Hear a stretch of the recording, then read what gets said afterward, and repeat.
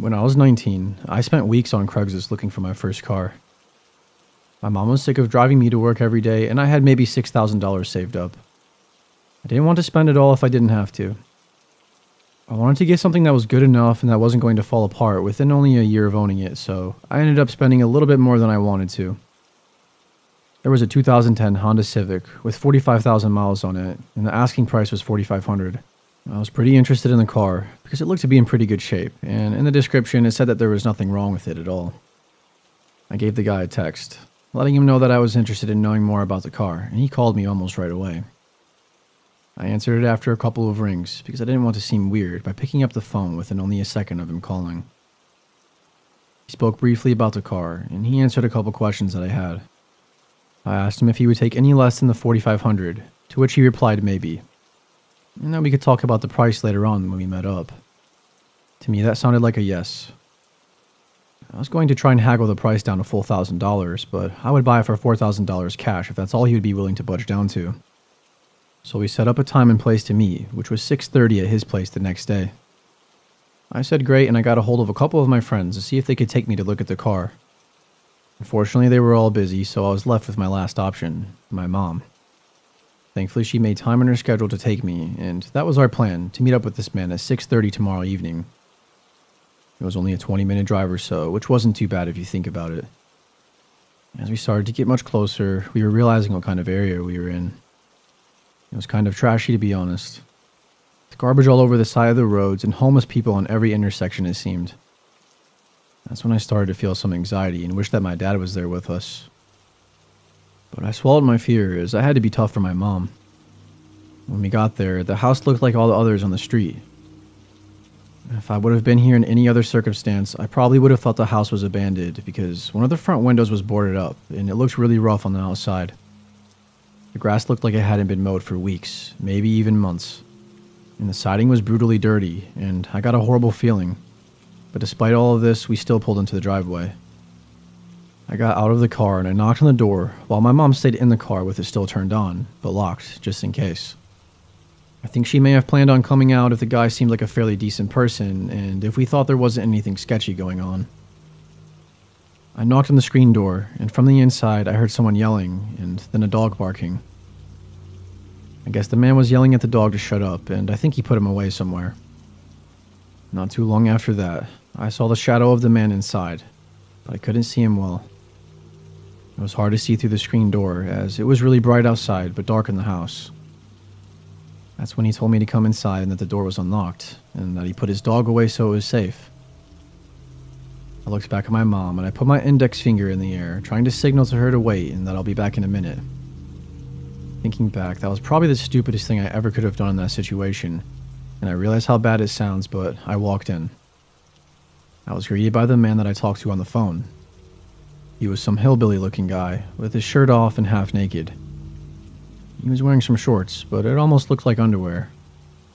He was probably 50 years old, but he looked much older. Probably because of all the drugs. I vividly remember his house smelling like dog shit. Like literally dog poop. He asked if I wanted to take a look at the car, to which I replied, of course. He told me to follow him to the back, so I did. He said it was parked in the garage in the backyard and that we could just take the back door out there since he exclaimed that it would be easier. I followed him carefully, keeping as much distance behind him without seeming weird. Until he stopped at the back door and he held it open for me with this creepy looking smile on his face. We then walked to the barn and there were a couple of cars in there, which was a good sign. I noticed the Honda Civic he posted almost right away, and we talked about it some more. I asked him if he would take $4,000 cash if I liked it after I took the test drive. He started laughing and he was saying that I wasn't going to be able to test drive it until I gave him the money. I told him I could give him $2,000 cash until I get back, and that I'll give him the other $2,000 if I want to buy it, and if not, I'll just take my money back. But he still wouldn't do that either. I told him I was no longer interested in the car, and then he started screaming at me. It seemed like almost as soon as he started yelling, I also heard my mom screaming from the driveway. I ran over to her as fast as I could, and the old man tried chasing after me, but he was about as slow as a turtle. What I saw was a worst case scenario type thing. Another man had snuck up on my mom while she was in the car, and they tried to open the door. But when he realized it was locked, he tried to shatter the window, and somehow he did, and he started trying to yank my mom out of the car. I grabbed my pocket knife and I sliced the man in the arm, and then I hit him with direct penetration to his right leg, and he fell to the ground and he was screaming in pain. Turned around and the other guy that was supposed to sell me the car was closing in on me, but I started screaming at him and I was telling him to back off. My mom and I drove out of there as quick as you can say quick, and obviously we were freaking the hell out. That's quite the understatement, though. I will never not carry a pocket knife with me wherever I go after that day, or some type of protection at the very least.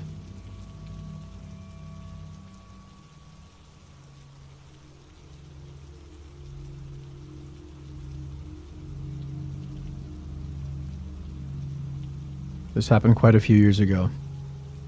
I had just moved into a new house that I was really happy about. Rent was affordable, and I was making some decent money when considering my expenses weren't very high. Didn't have a big yard by any means, but I still needed to get myself a cheap little push mower. I didn't want to spend $200 or $300 on a brand new one, and I figured I could get something for much cheaper that works just fine on Craigslist. I did some searching, and I found a few that stuck out to me. I called around, and the guy I spoke with on the phone seemed really nice, and he was only a few minutes away, and he said I could come by whenever. I hopped in my truck and headed that way shortly after our conversation. As soon as I got there, I knocked on the front door and waited. A few seconds went by and the big garage door started opening. It was on the other side of the house, but I could hear it, so I walked over, and by the time I made it there, he was already halfway through the garage. We shook hands and we chatted it up for a second. It was a normal garage that you would probably expect to see from any middle-aged and middle-class man. He had bikes in there, tools, and a bunch of random shit, just like anyone else's garage. But there was no mower in sight. Maybe he had it stashed somewhere else, I thought. I kind of just figured he would have had it ready for easy access since he knew I was going to be there soon. But I brushed it off, and I just asked him if I could see the mower finally. "Oh yeah, of course," he said. "I'll be right back. Just hang tight for me." I told him okay, and I waited. He walked right back inside, and I grew impatient. There was a solid 5 minutes of me just standing there waiting. I left my phone in the truck, so I had nothing to do except snoop around. I wasn't trying to be nosy. I was just walking back and forth, kind of checking stuff out. Probably trying to cure my brain of my ADHD-like anxiety. I stumbled upon a laminated picture that was next to the fridge, kind of sticking halfway under it. I went to pick it up, thinking that maybe he had misplaced it with the idea of giving it to him. But when I looked at it, it was a picture of a dead woman in a bathtub. I literally almost vomited when I realized it was way too real to be a fake picture. It had to have been real. I wasn't sure if he took the picture himself or where he got it from, but I was out. I started to walk away, and instantly and ironically, the garage door started to close. So in a panic, I ran that way to try to get out of the garage before I was trapped, and I thankfully made it out without hurting myself too much. I had to dive under and barrel roll out, but I was in the clear. I barely even processed what just happened, and I ran to my truck. Right before I jumped inside, the man came out from the side of the house with the mower. "Hey man, where are you going? Don't you want the mower?" I don't know why I did this. I clearly wasn't in my right mind, but I got back out of my truck and I walked over to him as if I was still interested in the mower. He then asked if I was okay, and I anxiously told him that I was just fine. I didn't want him to know that I knew about the picture, so I tried to play it off like I knew nothing, but he was acting quite strange. It's like he knew I was on to him. "Why did the garage door close?" I asked. "Oh, this house is old, and sometimes things like to work themselves, you know." He then let out a chuckle, and he patted me on the shoulder, and he asked if I was scared of ghosts. It was only then that I noticed the mower he brought to me was not the mower he had in the pictures. He pulled out a Toro mower, and the one in the picture online was a Husqvarna. They're two completely different colors and brands, so I don't know who he thought he was fooling. I confronted him with that, and he tried to gaslight me into thinking I was wrong, but I knew I wasn't, because I specifically wanted the Husqvarna mower. I then started to piece together in my head that something was horribly off with this whole situation, especially after he started screaming at me to get off his property if I wasn't going to buy anything. I just ran back to my truck and I didn't look back. The amounts of panic I was going through at this point, you'd probably not believe. I was almost 100% sure that I had just encountered a serial killer and that maybe he was going to try to kill me. But once his plan went to shit, he decided to bail on it. Who knows what would have happened if I didn't make it out of the garage in time. He probably would have tried attacking me with a fucking sledgehammer or something. I called the police when I got home, but they said it wasn't enough for a search warrant, which I thought was complete bullshit.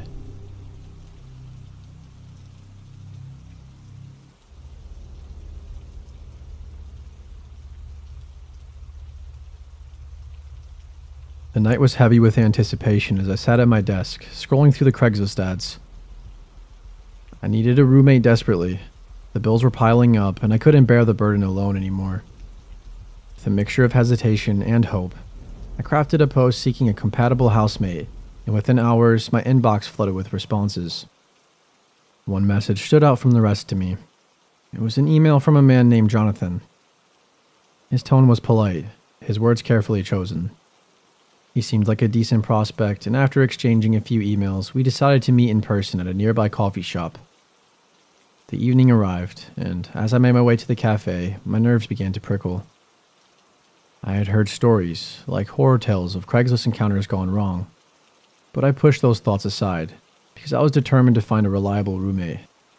I entered the cafe, scanning the room for a man who matched Jonathan's description.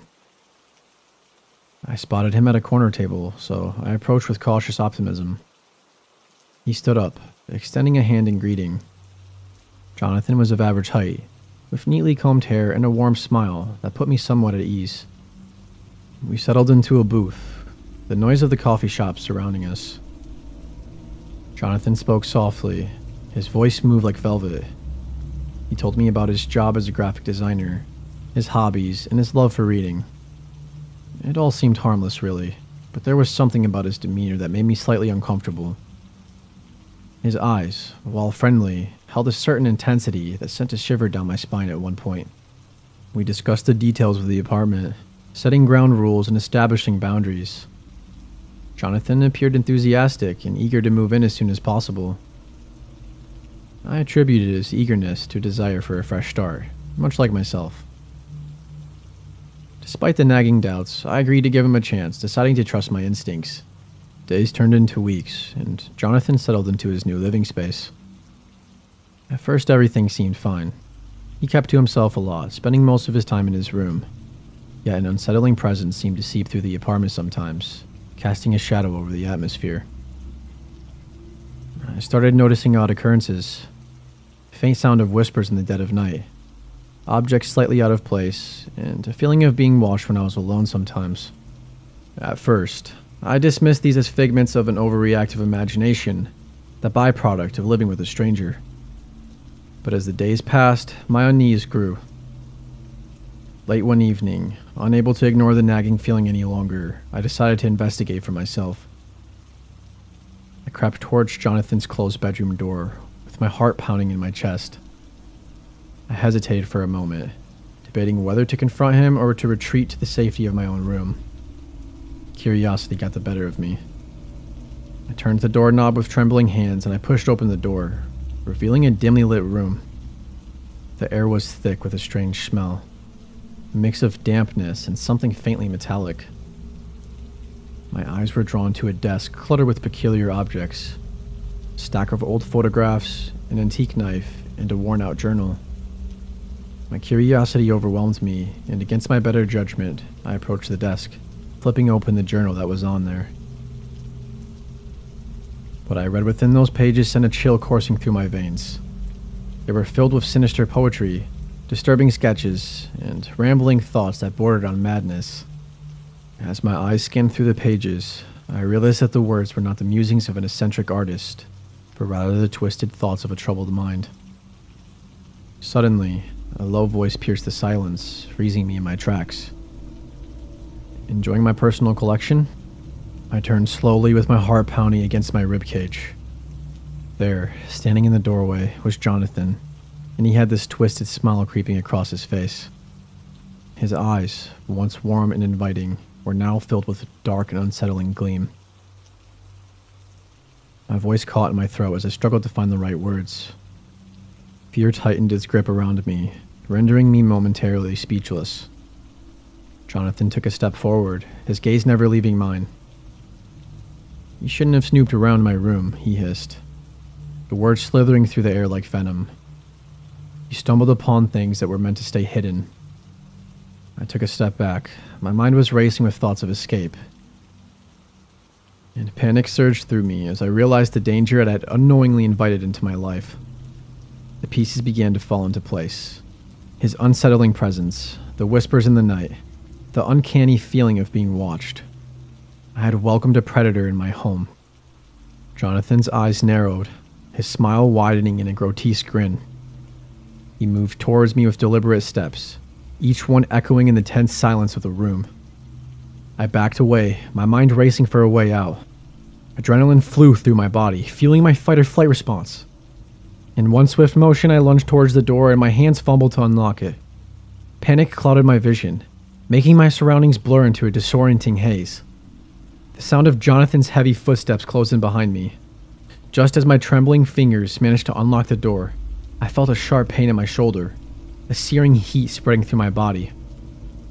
I cried out in agony, stumbling out into the hallway.